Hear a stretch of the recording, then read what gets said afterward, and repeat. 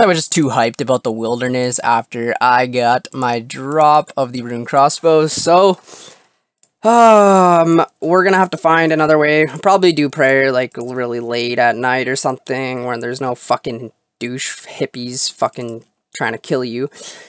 But what is the plan now? I guess a farming run and then we'll go for 70 Slayer. And I also, when I'm on this farming run, I'm going to camp some of the snape grass because I need to make like 300 prayer pots because we are out.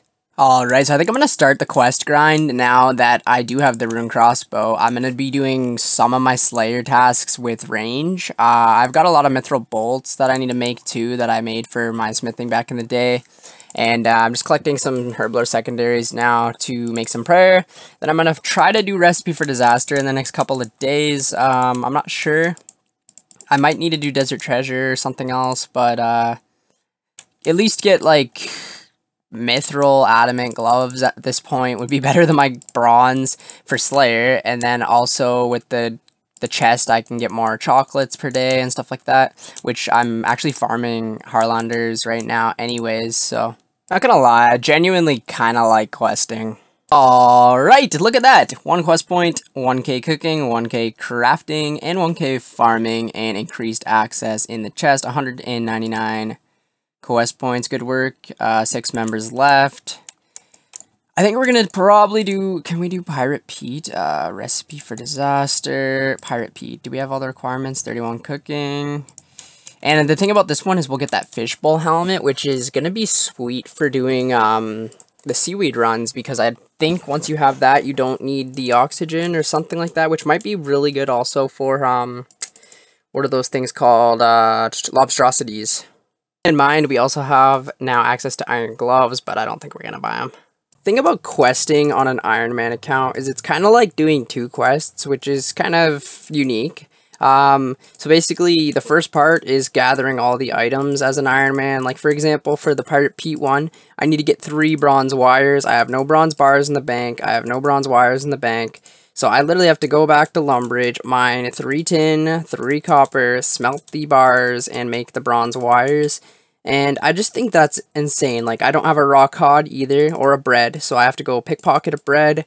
I have to go fish a raw cod. It's such a different way of playing the game, and it's really cool. Just thought, I'm pretty sure they sell bronze bars in Alcrid, but let's do it the classic iron way. Don't know why I remember that one being a lot harder, and maybe it's because I was a lower level and I like burnt this or some shit, but I'm like 82 cooking and I'm fucking getting text messages. Anyways, I think I just make sure I don't eat this, use this on Pirate Pete. Yes, and there we go. We have 1 quest point. 1,000 cooking, 1,000 fishing, 1,000 smithing, 1,000 crafting, and access to more of the chest, and this is our 200th quest point. So that is something, because that is one of the requirements for Dragon Slayer 2. And yeah, so we have 5 left to go. Slayer Music said to fucking grab like 5 of these things. Oh my god. So I'm pretty sure the Lumbridge Sage one is really easy, I think. I think that's the one we're going to do next. And then we might do Temple of Ikov, because that's a requirement for Desert Treasure, I believe. Where is it? Recipe for Disaster, Lumbridge Sage. It will be possible. I'm sure it is. Alright, so we have the question mark cape, or cake now. I think I just have to give it to the Lumbridge guide. And that should be it.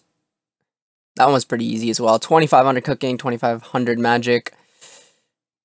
That's it. 1 quest point and increased access. 201 quest points. Now we have 4 left to go. 4 left. That seems crazy. So we have Evil Dave, horrible. Monkey Ambassador, horrible. Oh my god, the last 4 are just terrible. Should we just go ahead and try to do Evil Dave, get Evil Dave over with, or the monkey one's pretty bad too. Actually, they're all pretty bad. We just did the easy ones. God damn it. So, we have a pet kitten. Huh. Should we try to do it with a kitten? I don't know how you check the kitten interact. Like, how do you check the kitten when it's not RS3? Like, I think we're gonna just fucking try it with a kitten. Can't be that hard, right? Yeah, so it turns out that that is impossible. I wouldn't say impossible, it would eventually have gotten done. But in about 10 minutes, we got 1 orange spice. So I can see why people said they recommend a full-size cat. It's annoying isn't enough with a full-size cat. I don't know what I was thinking.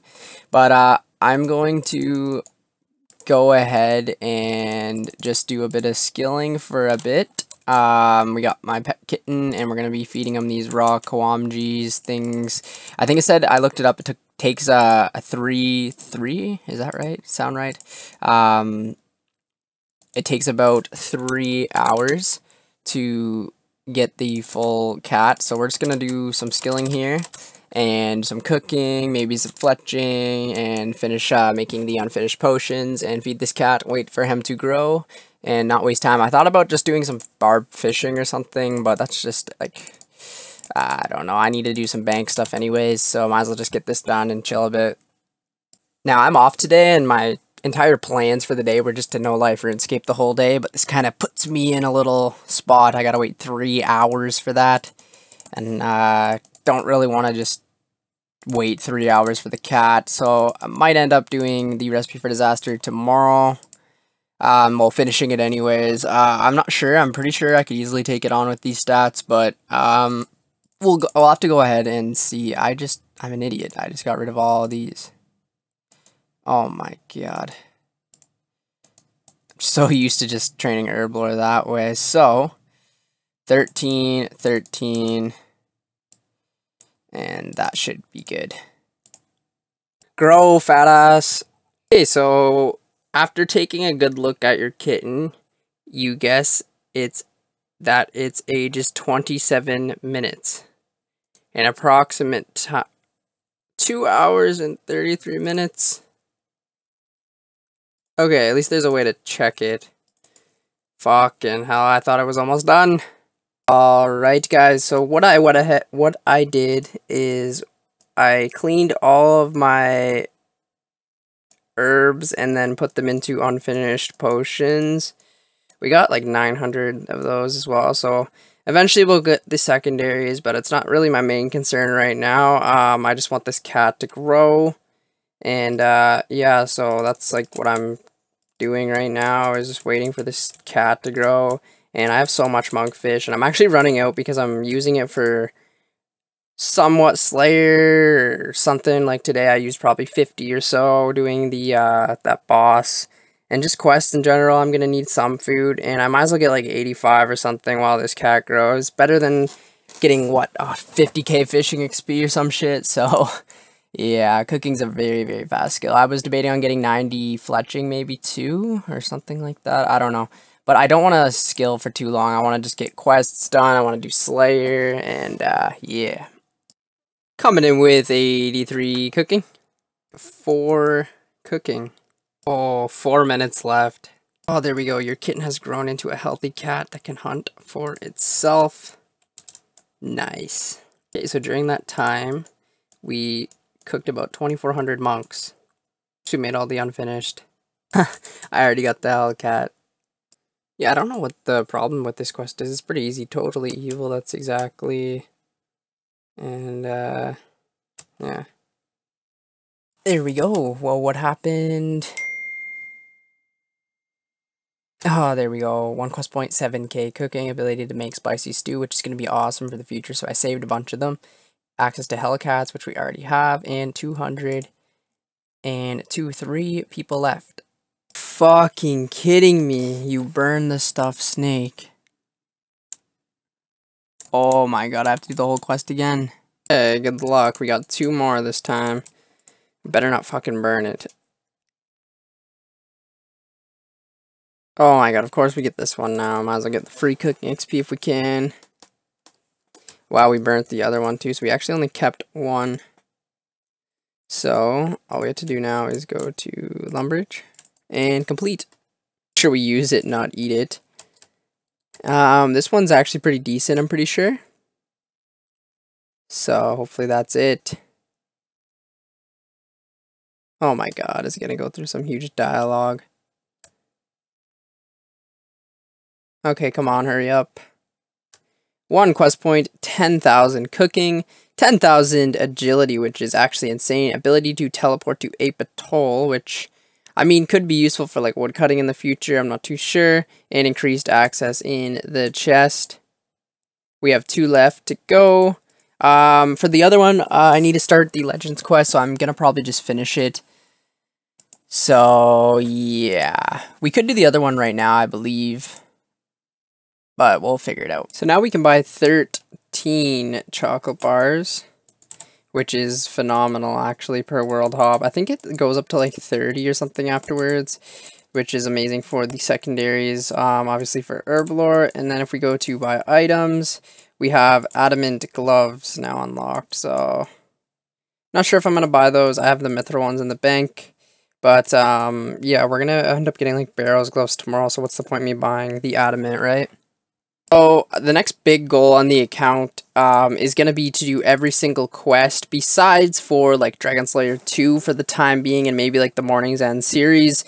I want to complete pretty much every other one just so I can clean the bank out, because for example, I don't know if there's certain things I still need, but if I complete most of them, like, I mean, some of them are kind of annoying, but if I mean, I'll do like Devious Mines, Desert Treasure, all that, but Dragon Slayer 2 and obviously Monkey Madness 2. But other than that, and the Morning's End series, I'm going to do every other quest until we get a bit of higher combat anyways. There's not too many left. Let's go ahead and see.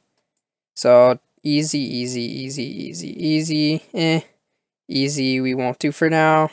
I'm not sure about Dream Mentor, Eagle's Peak.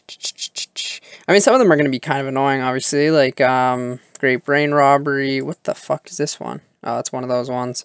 Rat Catchers. Oh god. I mean, we have Hellcat now, but yeah, I want a trio. I mean, there's some that'll be very annoying, but I think we can do it. It's this one. Oh, it's another one of those. Okay, so I think I actually finally finished this. It kind of took a long time, like literally like 2 to 3 hours. You approach the legend main doors. Do I have to walk in here now, maybe? Okay. Now I talk to this guy. And our little totem pole we got is sitting here.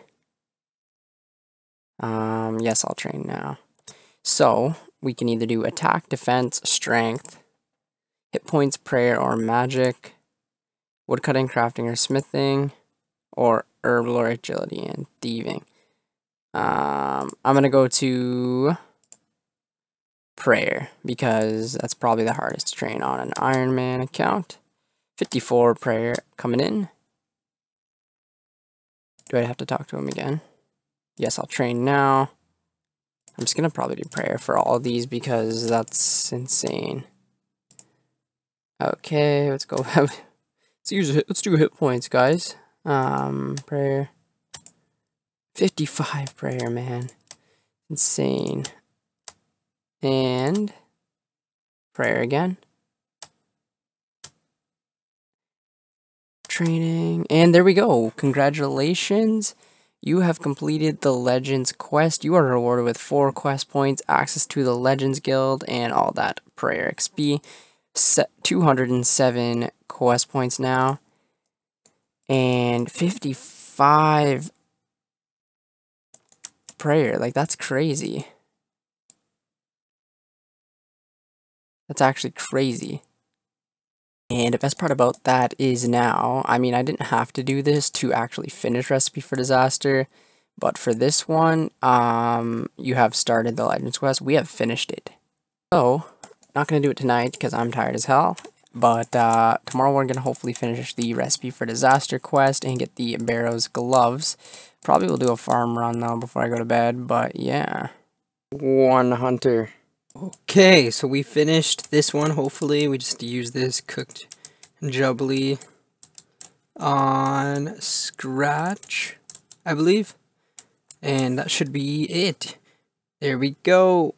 We are ordered with 1 quest point. 1500 cooking, woodcutting range, and crafting. Oh, that's going to be 61 range too. And increase access in the chest. You have one member left to go, and perfect. That is the rune crossbow, which we actually have. So, is that just one left for the recipe for disaster? So, apparently I need sweet corn for the next part of the quest, and I have none. So, I'm gonna have to farm it, which is different. Ironman, by the way. So yeah, let's go plant this, and yeah.